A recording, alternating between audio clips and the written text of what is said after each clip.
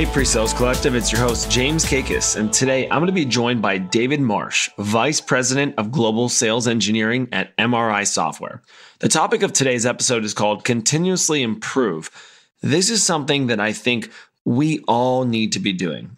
Our customers evolve, our organizations evolve, management styles evolve, and so we as people leaders, we as solutions engineers, we as pre-sales professionals need to make sure that we're improving. We're improving our craft, we're improving our approach. In today's episode, David and I are going to get into the nitty-gritty around continuously improve and talk about ways to do that as an individual contributor, as a leader, and really whose role it is within an organization. Is it the broader executive? Is it the manager? Or is it ourselves? Enjoy. Hey, David, welcome to the PreSales Podcast. Thanks for having me. I am glad to have you. I appreciate all the work that you've done with PreSales Collective and the events that you've been on. And I think it's just about time that we had you on the podcast. Happy to do it. I think there's a ton of great content that I've already seen on the calendar this year. Love to give back to the community however I can. Appreciate that. I mean, that's really what it's all about. How's 2021 going for you so far? 2021 is crazy in a good way, right? So everybody's in sales kickoff season, getting that messaging out, getting the sales team pumped up to do crazy amounts of new revenue. So everybody's getting that vision burned into their forehead so they can see what's coming down the pipe. And of course, thinking about all your projects for the year. What are you trying to do? We're going to be looking at demo automation and some of the other cool things that are going on out there. But we're also taking a look at our fundamentals, our discovery process, our end-to-end sales motion, and how can we do all those fundamentals better? So a lot of work to do this year.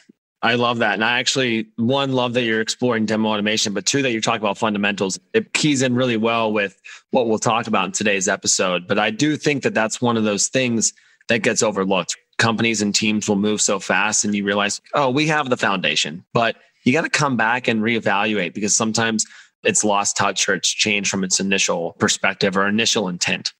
Absolutely. Just like you, always working on new articles, new content, working on an ebook, trying to put some of these thoughts down as I have these conversations with other sales engineering leaders on PreSales Collective. There's just so much good stuff out there that needs to be captured and put out into the community. You're exactly right. I was going to ask you about the ebook. Tell us a little bit about that project. So the book's going to be called Strategic Sales Engineering. And I felt like there was a gap in everything that's out there. There are great training books, how to demo. There's some great books on how to be a great sales engineering manager. But really from building an organization from the ground up all the way through hyper growth, I felt like there's an opportunity there to add some value by talking about how to build and scale a high performance sales engineering team. Well, I'm excited to hear more about it and learn more about it when it comes out. But today we're going to actually talk about one of the chapters that you let me get a sneak peek of, which I'm excited to talk about. But before we get there, I have to ask, how did you get into pre-sales? Great question. Funny story. I had no idea what a sales engineer was. Going through college, had never heard of it. And I formed a relationship, a good friendship with my Cisco sales engineer. And he told me you could actually get paid for selling people software. And I was like, what, really? And of course, they were selling hardware too. But he convinced me that I would enjoy the role and be successful in that role. It took a little convincing, actually, because I was an IT guy at the time. And let's just say I didn't always have the best impression of my customers' appreciation of my knowledge. I tried to give it out unsolicited a lot and had very mixed results. But he taught me something, a key lesson that I retain to this day. And I tell everybody on my team when they come onto my team, I was getting really nervous when I was getting ready to do a huge demo for me at the time. And he told me, he said, David, you don't have to know everything. You just have to know more than the customer. And I took that in the best possible sense. You will always have more to learn, but you should add value to every conversation with a customer. I love that advice. That is fantastic advice. And I think if you approach every conversation like that, it will do wonders for you.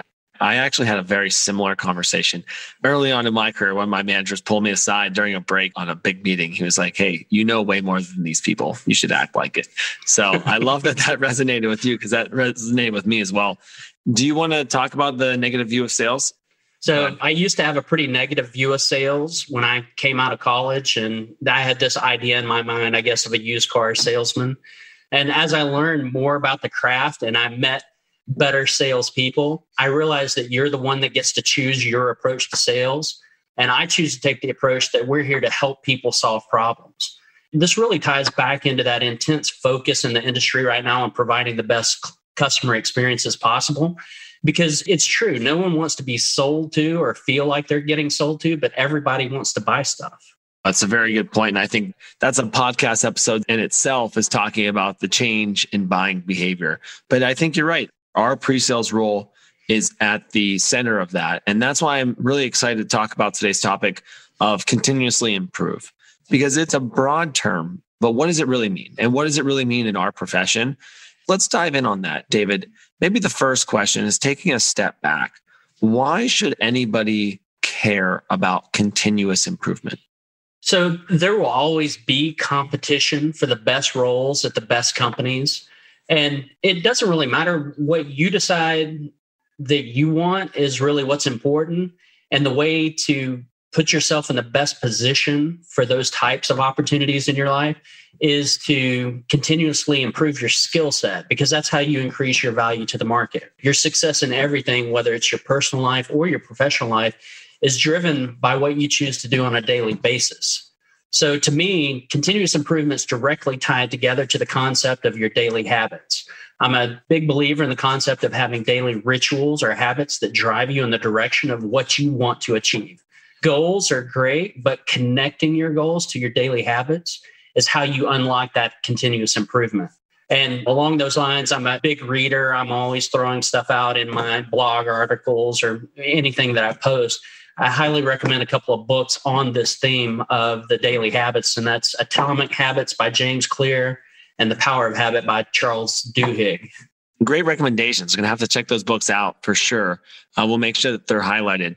Tell me a little bit more about what some of your daily habits and routines are.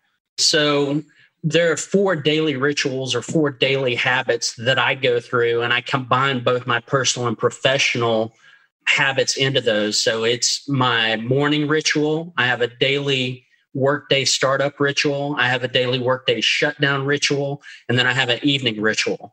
And those 4 groups of habits is where I get a lot of my most productive things done. So whether that's getting up and working out in the morning, having a good breakfast, a couple of cups of coffee to get me ready to go, and then looking at what are the high value things I have to do today as a sales engineering leader, that's really where I get a lot of consistent mileage and distance towards the goals that I'm trying to achieve in those set aside times to get things done.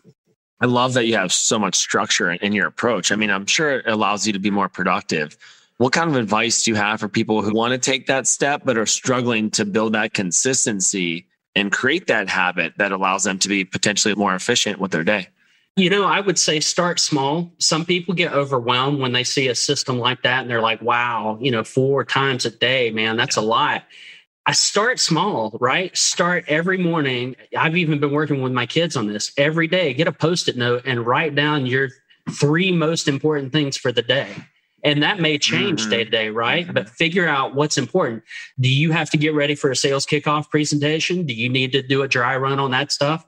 Write those 3 things down every day. And if you get those done, then you can move on to other stuff. But give yourself that sense of achievement every single day. I love that. So are you a big checklist guy? Do you have the checklist and get the satisfaction of checking off the box? I do, but I'm not a slave to my checklist. I think checklists are super helpful, but that's why I make the distinction that you have to be flexible and you have to be able to change what's important for you that day and be able to flex and pivot if something's going on in the business, right? If you've got a huge series of demos for a key client going on and something went badly and you need to get together with the demo services team and change the data set or something, that's going to be the big thing for the day. And you need that flexibility to feel like you're not locked into a checklist system. I like that a lot. I'm probably one of those people that is slaves to my checklist. So I love that you said that, David. I want to take a step forward on this idea of continuous improvements and bring up something that I think that I've seen in my career, and I'd love your perspective on. What do you say to the people out there who feel like they've already mastered a specific skill, or who say, hey, I've been doing this for X amount of years. I know what I'm doing. What are your thoughts when you hear something like that? So you're going to laugh, but I believe that mastery is a journey and not a destination. I swear I didn't get that out of a fortune cookie. I really do believe that to be a fundamental truth. The biggest room in the world is the room for improvement. If you look at people in other fields like martial arts masters, they don't quit when they get to a certain belt rank. They keep practicing that art every day of their life because they love it. So I think you really need to step back if you feel like you've mastered a product or a solution.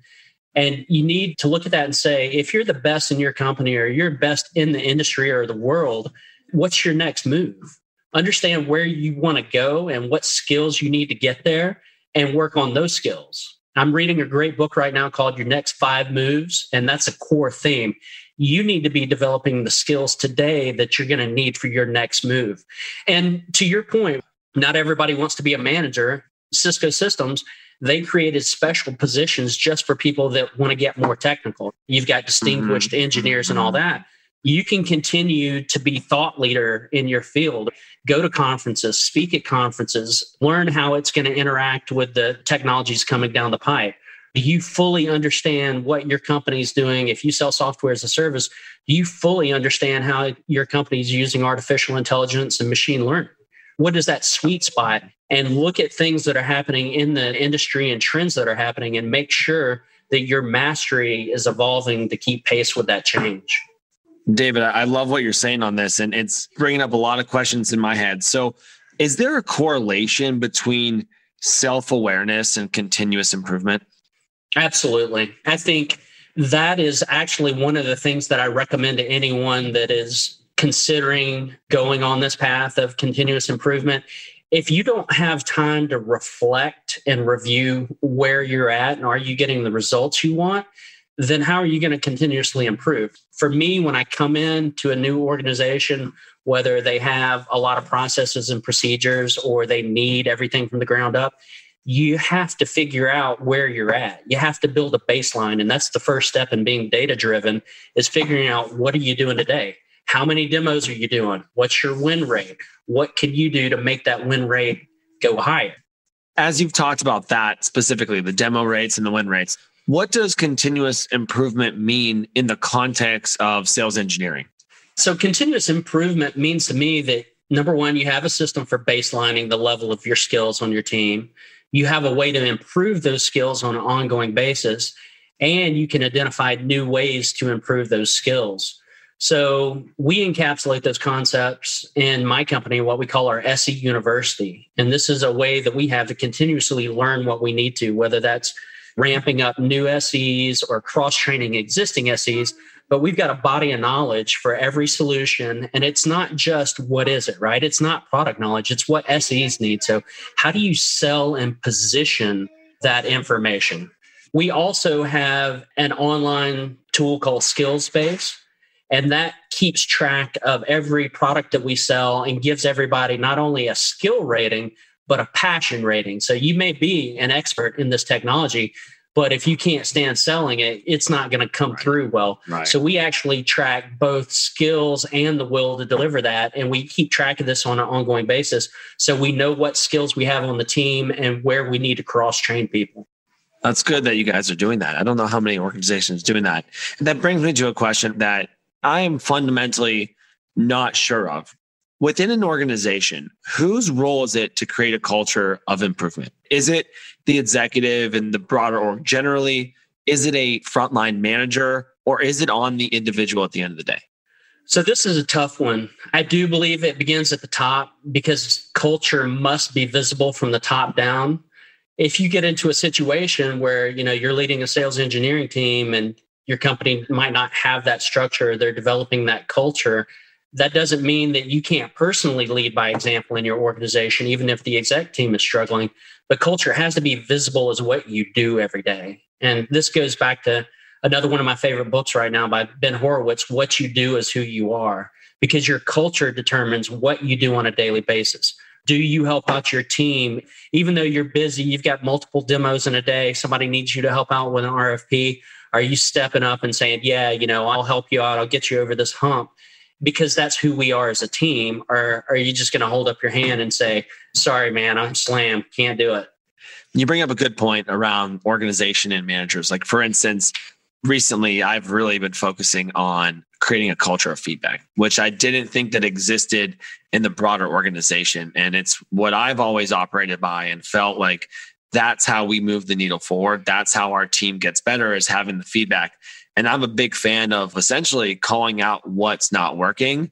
And maybe 10 or 15 years ago, I was pretty defensive about that. But now I feel like that's the only way I really move the needle and progress. And so I like that you say it's the organization's perspective. So big leaders out there or individuals who have massive teams, like, it does start with them and you and cascades down. And obviously there's a little bit of accountability that has to exist at each level. But you're right, it does start at the top, and it starts with a broader organization to make that as part of the values of the operating unit per se. Well, James, I think you identified what's probably the most important part of the system. So when I think about continuous improvement, I think about having a learning organization and having that SE university. But the most important part of that system is the feedback loops. And to your point, understanding, did we win that deal because of A, B, or C, or why did we lose that deal? If you're not having that feedback and review period, you're not learning from your mistakes. You can say you like to learn from your mistakes all you want, but if you're not having that feedback loop, it's not happening. And there's an amazing resistance, even at some of the largest corporations, to take the time to do that. But that's where all the learning happens, to your point.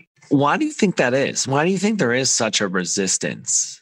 I think that a lot of salespeople like to tell themselves that they're so super busy and they don't have time for this, and they need to be prospecting. But you and I both know that your best customers, your existing customers, number one. And if you're not keeping them happy, they're not going to stay your customers. And beyond that, having quality deal cycles, you're better off running a quality sales motion and having all those touch points and having that feedback to improve your sales motion than you are going out and chasing everything with a pulse. I think it's quality over quantity. You definitely need enough quantity. You need 3-5x in your pipeline, whatever it is for your industry, but those need to be quality at bats. And if you're not learning from every single one, then you're not taking the lessons that you need to learn into that next sales motion. So well said. And I love that you talked about your best customers are your current ones, because I think that has been a philosophy that has changed with software and SaaS, and especially in the last 10 years, because it used to kind of be that sell it and forget it type model. And that doesn't work anymore. That really doesn't work. And I think that's why the prominence of orgs like customer success have really played a factor with the SaaS offerings that exist today.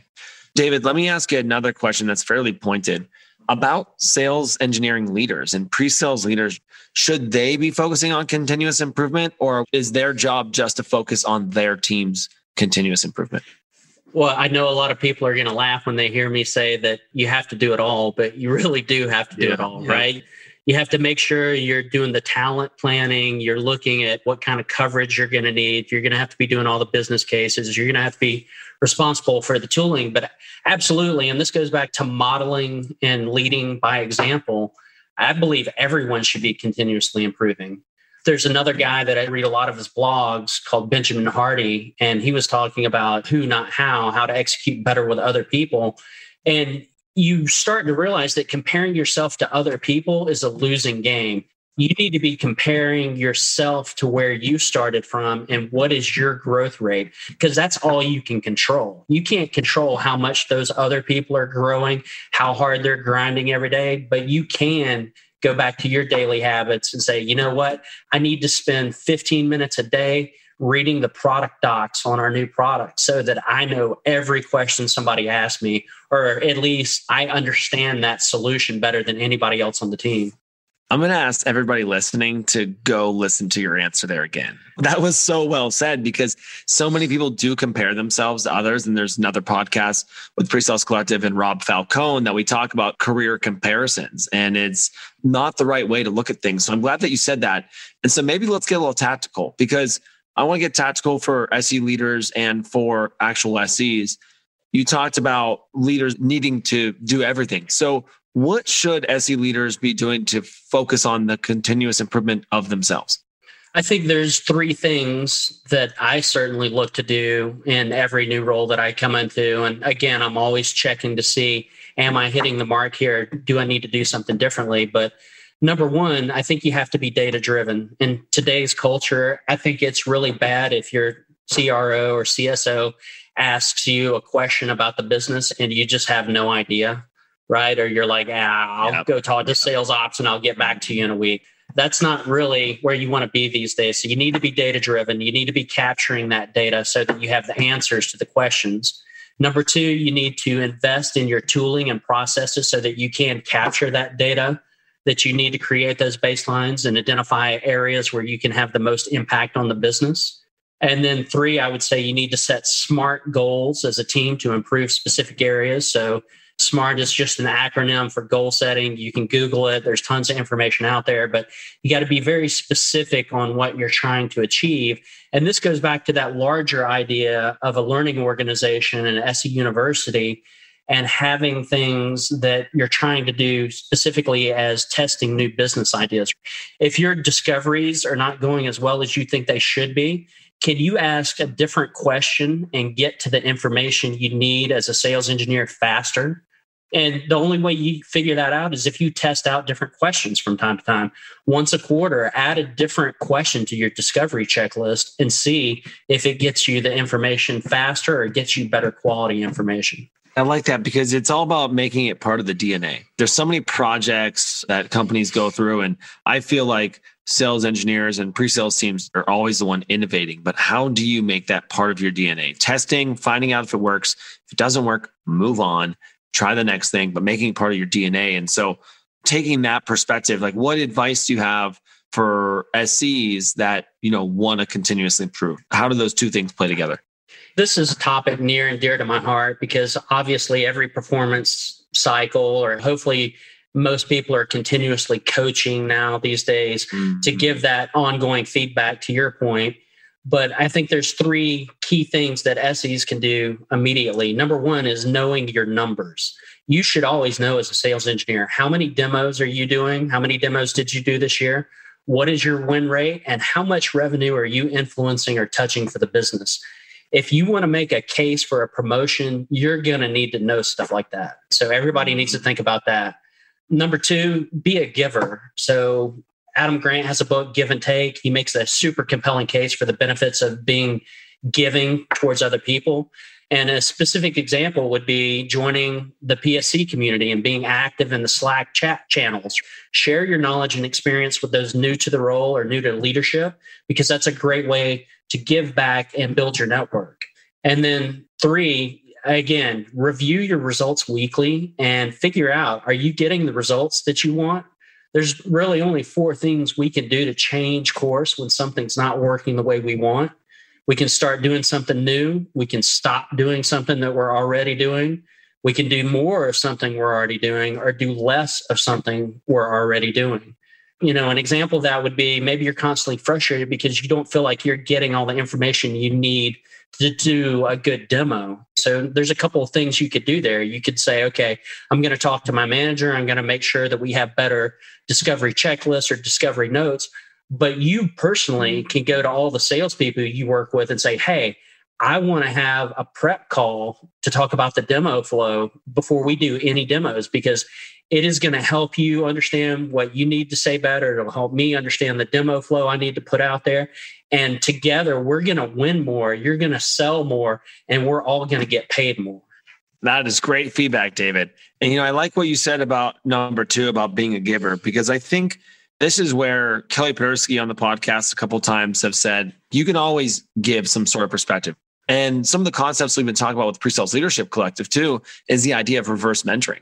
Paul Baptist said this on the first podcast that we ran in 2021, was he found a mentor that was a millennial because in his org, he wanted to learn their perspectives. And so anyone out there who might have done the role for quite some time, take that number two, be a giver, because I think it will move the needle forward and really help you and help anybody, no matter how long you've been an IC or a leader, there's always something new that we need to learn. And David, you've acknowledged that a lot, which I appreciate. As we get to the end of the podcast, I want to continue to make this actionable. So there are a lot of people out there who, to my point earlier about the culture of feedback, it just doesn't exist. And they're probably struggling where they should be focusing some of their improvement efforts. And so what kind of advice do you have for those people that are in that situation? I think it goes back to getting clarity. So step one is always get clear, whether that's the company vision or the team vision or your individual vision, right? You need to be able to answer the question for yourself. What is your next move? Are you trying to become the team lead for the hot new product that your company just acquired? Are you trying to make a move into management? It all depends on where you specifically want to go and what kind of skills you're going to need to get there. And I love that repeated feedback theme that we've been talking about, because a lot of times that's where I figure out when somebody tells me, hey, look, David, I want to be the team lead for this product. And then those feedback sessions is where I figure out, are they really tracking in the right direction? Because a lot of times they'll come back and say, well, that demo, I thought it went great. And, I was really mad because the sales guy didn't prep me well enough for it. And I said, okay, well, number one, if you want to be a team lead or a manager, you need to stop thinking about just your perspective. And you need to think about how is this going to impact the team?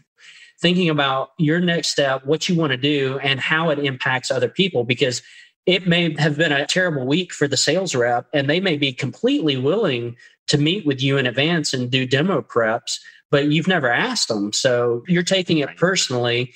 You're bad-mouthing them and bad-mouthing them to other sales engineers.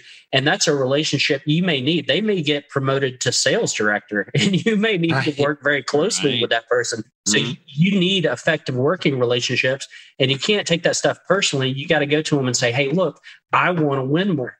And I want to win more together with you. So how can we do that? I think we could win more if we had better prep meetings. What do you think about that?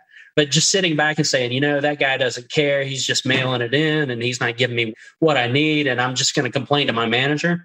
That's not the way to continuously improve and get to that next move. You're exactly right. David, I've really appreciated having you on the podcast. I'm looking forward to seeing the ebook and the book when it actually comes out. And I love this topic. This topic is something that I think we as a profession need to continue to embrace and become more self-aware on so that we can continue to elevate our role, our function, and really at the end of the day, organizations and the impact it makes on customers. So really thank you for your time today. Thank you very much, James. I really appreciate the opportunity and love the conversation. Me too. We'll see you next time. Thank you. All right, PreSales Collective. What an episode. David Marsh came prepared. I don't know about you, but I got a list of a couple different books, articles, and have some reading and educating to do. I really love David's approach to just life. He had told me that the Atomic Habits book by James Clear was a life changer for him, and something that he has all of his leaders do about creating those daily habits that allow you to be successful and focus on the high priority items. One of the things that David said as well is mastery is a journey, not a destination. And he joked about it not coming out of a fortune cookie, but he really does believe in that. And that is very true. I mean, how many times have we responded to something saying, well, I know how to do that. I've been doing this for X many years. That might be true, but as we said in the opening, there are so many things that are evolving and changing at a very fast pace. We have to adapt. We have to evolve, and we have to continuously improve. And that happens at the individual level, the manager level, the executive manager level, and the organizational level. And so if you're at a point where you can influence the culture of an organization, take it upon yourself to help your organization. Take it upon yourself to figure out how you create a culture of continuous improvement. And if you need to do a bottom-up approach as an individual contributor or frontline manager, do that as well. One of the things that really, really resonated with me is when David talked about how Benjamin Hardy, in a book called Who Not How, talks about stop comparing yourself to others because it's a losing game. Focus on your growth from where you started to where you're at and to where you want to go. And that journey is what this whole thing's about. And then for advice for those that are struggling, understand what's your next move. What are you trying to do? What are you trying to master? What are you trying to accomplish? Because continuous improvement and self-awareness will help you get there. All right, PreSales Collective, I hope you enjoyed today's episode. I'm going to ask that you like, share, give us a review on Apple Podcasts. As always, I will see you next week.